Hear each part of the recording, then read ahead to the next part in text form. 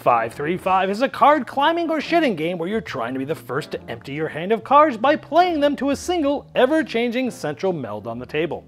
The deck makeup in 5-3-5 is unique, with cards ranging from 1 to 15, but missing all cards of 6 and 10 ranks. These missing cards create segments in the deck makeup: a low rank run of 5 cards, a middle rank of 3 cards, and a high ranked run of 5 cards. The game is played over multiple rounds, and you're trying to have the least amount of points at the game's end. Each round, playing your last cards before other players do is your goal, since you'll get 0 points for that round if you're successful. When a round ends, each card remaining in a player's hands will score the point value shown on them, which is exactly what you're trying to avoid. Each round consists of multiple tricks where a player will lead cards. They might play a single card, and the other players can overwrite it by playing a single card that has a higher strength, like this 5 beating the lead 2. The next player might also overwrite the 5 with an 11. But instead, you'll have the option to add cards to the central meld, like another 11, making it a set of 11s. If you can't or don't want to play cards, you can pass. The trick continues until all but one player has passed, or the maximum amount of cards are in the central meld, which would leave nothing able to beat what's currently in play. The cards are cleared, and a new trick is led by whoever made the last play. But you don't always have to lead with a single card, because you can play 1, 2, or 3 cards on any turn you take. This makes it possible to play a set of the same number, like these 3 7s. Or maybe a run like a 12 and a 13.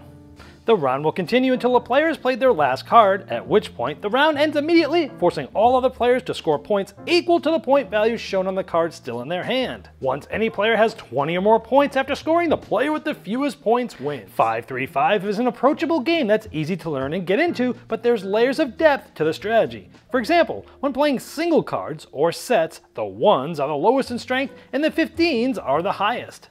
But in runs, the 1s are the highest strength and the 15s are the lowest.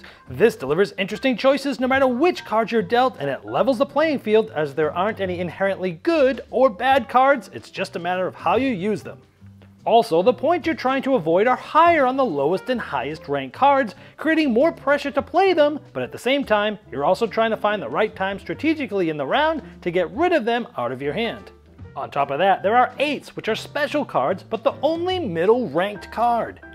If 1 or more 8s is used to add or overwrite the central meld, they allow a player to clear the trick immediately, allowing them to take the lead as a strategic part of the round.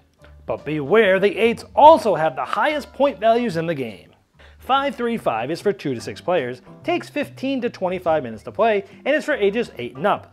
Originally released in 2020, 5-3-5 has never been available outside of Japan.